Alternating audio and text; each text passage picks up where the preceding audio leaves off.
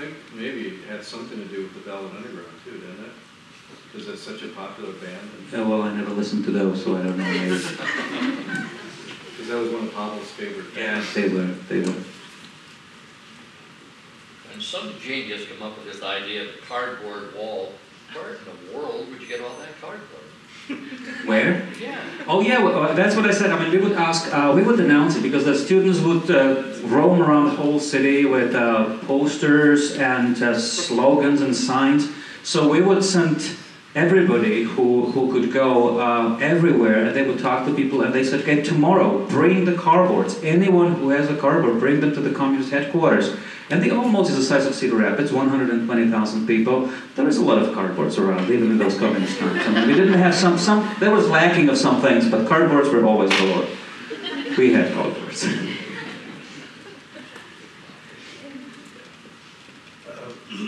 Was there some participation as it went along from the labor unions? I think that at that time, the labor unions were very much, they were communist labor unions. So they were cautious, like especially the working class. I mean, when we're showing the picture of the general strike, and I remember how, especially workers, how it was difficult to get them on the side of the striking students, because there is a rift between the blue collar and the white collar layer of the society, especially the socialist countries. I mean, they were always the intellectuals, which the students would represent, were always a little bit suspicious. The communism and socialism was based on the farmers and the workers. The intelligentsia, as they called it, was always a little bit shaky. They did too much of a thinking, and then you're not supposed to think, living in a socialist country. You're supposed to work. I mean, you read Orwell, 1994 maybe, or The Animal Farm, the same thing. So there was a rift which we needed to bridge. That was one thing, and the other reason was 1968. When we were traveling around the country and trying to persuade people to join us and join the general strike, we were meeting over and over with this older generation, this despair. And I remember how we went to the labor unions in one of the factories. This is at the time when I was arrested. It was a kind of armor-making factory. It was silly of us to go because they thought that we were going to get guns or something to come, so that's why they arrested us as well. But they looked at us and they said, whatever you do, you won't make it anyway. They did it to us. I mean, we were hopeful in 1968, but they sent the tanks and they will do it again, so there's no point. And we could see how the older generation was really despairing and how they were passive because they did not have the hope and didn't have the trust because they lived through those times. It probably needed the students who did not remember 1968 and this big failure of the hopes of the Prague Spring. So the trade unions, I think that they were very much on the side of, even if they were sympathetic with us, they would be the older generation who would think, we won't make it again, which is too small and the odds are against us. You had to be too optimistic and too, I don't know, foolish to believe that it could be pulled off. How did Havel rise to the top then? That was strange. I mean, that was just, that was a time when the masses had so much power, and that was the atmosphere. I don't know. I mean, some of the things are unexplainable. He himself says, I don't know. I mean, there were many options. Dubček would have been the president. There were other people, but Havel somehow, because he was in jail, he was very much always standing up for his views and opinions. He was the one who became the moral authority because of his background. Thank you. Okay.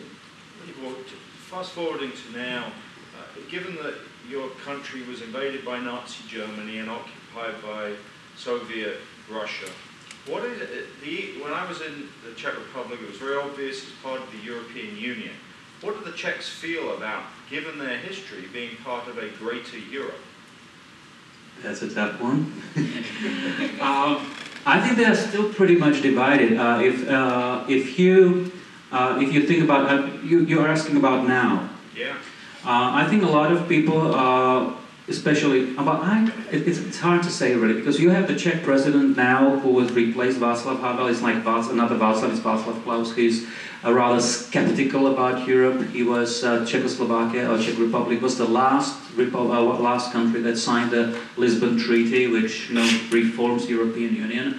And there is still quite a lot of support for that, because Václav Klaus is standing up as someone who defends Czech national interests and believes that European Union is, in the future and even now, focusing on dissolving the national integrities of all the countries in Europe. And I think that and British conservatives are very much supportive of Václav Klaus, and they even promised that if he can hold that signature for another 3-4 months, the conservatives, when they get in power in Britain, they might support him and vote against the Lisbon Treaty. But so I think that the Czechs have not seen so far, even though we are the members of the European Union for several years, we have not seen the impact positive enough to embrace European Union. But I think that the argument, just as you suggested, is if we are members of the greater body, we are not as vulnerable as a small nation standing alone next to Germany, next to Russia. So there is a political issue and there is also like a nationalistic issue, which they are in clash. Isn't there an economic side too, fear that it's going to create economic pressures?